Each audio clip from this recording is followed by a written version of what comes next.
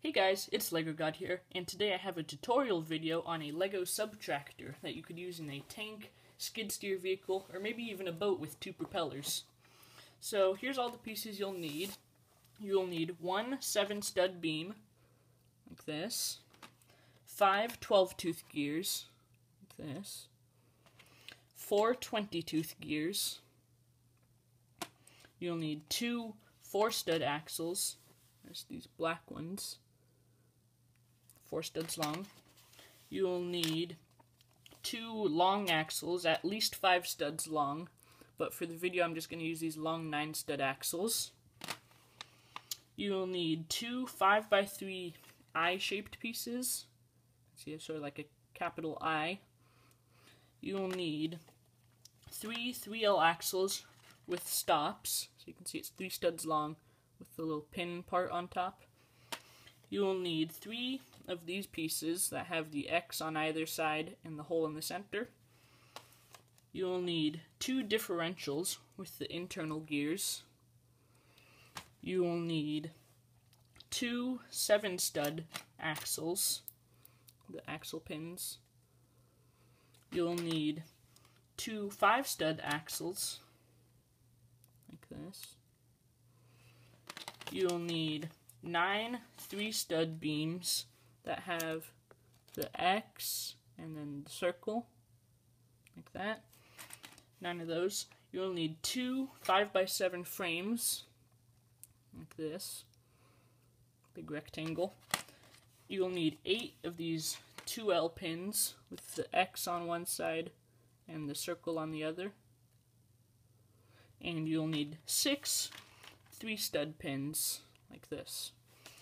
So, what you want to do first is take one of these and go like that. You want to do that 3 times with all of them.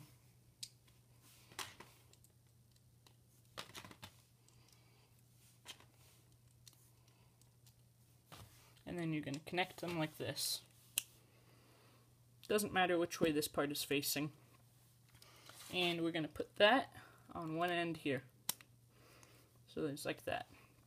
Then, with it oriented this way towards you, you're going to take one differential and you're going to put it inside in the very center, and then use your long axles to secure it in place.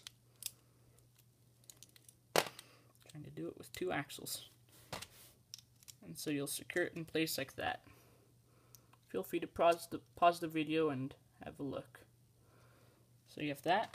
Then you're going to do this again without the white part and with the 4-stud axles with these.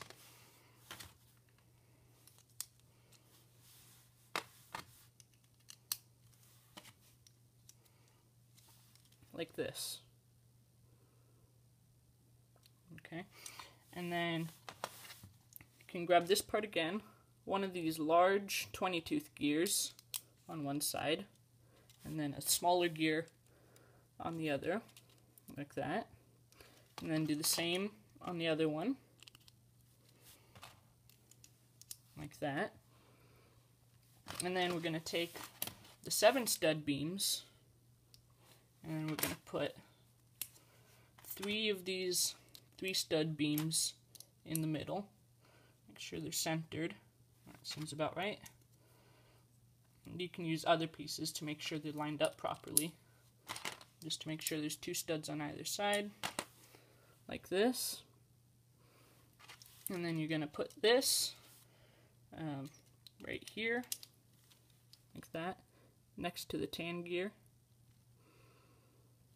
And then you actually take that out and put 2 3-stud beams with the stops, like this. Exactly like that. And then put 2 of the small gears on it, on the little 3-stud pins. So you'll end up with something like this. Just like that. And then you'll put it next to the tan gear, like that, so those mesh. Then you'll take 3 more of these and do the same thing, but with the 5-stud pins.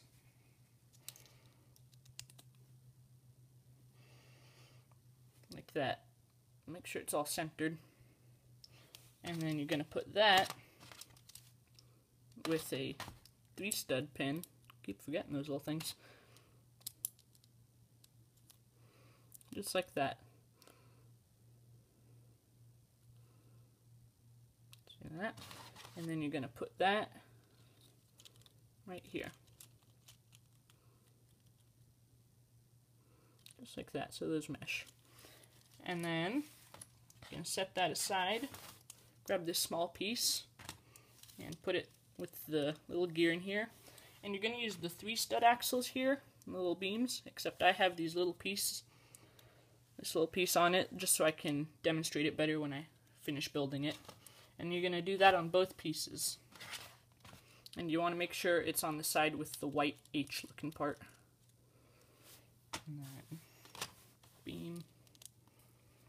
Again, I have this yellow part on here for the demonstration at the end. And just like that. So you have this sort of assembly. Just like that. And then we're going to take one of the eyepieces and a black 3-stud beam. And then the remaining small pins. Yeah, being really vague. So you have something that looks exactly like this. And then put that on the side there. Just like that. Then we're about ready to bring the two parts together. So you're going to want to align them up. So you have the large 20-tooth gear on the left on both pieces. And then line up the frames. So you can see how that goes there. Like that. And then this is going to be sticking out. And then you're going to take the remaining two of these, put it on either end, make sure it's all centered and lined up. So you can see how that is there. Little pins, these are the 3-stud pins. Go on those pieces there. Come on. There we go. 3-stud pins there. 7-stud beam. And then that goes over those gray gears. 2 more of these pins, the 3-stud pins, next to either one of the 20-tooth gears. Like that. And then you're going to take the empty, the one that doesn't have any changes, and you're going to put it over this long axle of your choosing, anything over 5 studs. So it locks those gears in place so they can't slide off. You can see there, can't slide it off. And then, going to do a similar thing on the other side. Doesn't matter which side of the gears you put these pins on. I'm going to put them on the left here, towards where the yellow pieces are. But for you, that'll just be where you mount your motors.